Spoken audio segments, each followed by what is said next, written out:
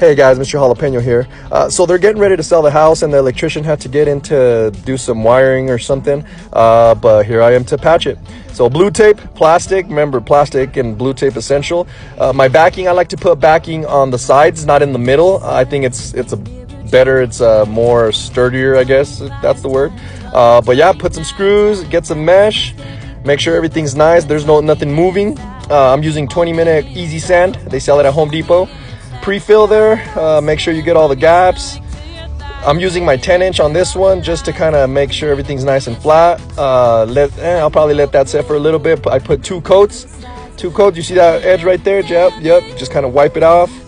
It's gonna give you a better, way better patch. If you have flat walls, you're done. If you have textured walls or whatnot, just spray the texture, let the texture set for a little bit, and there we go.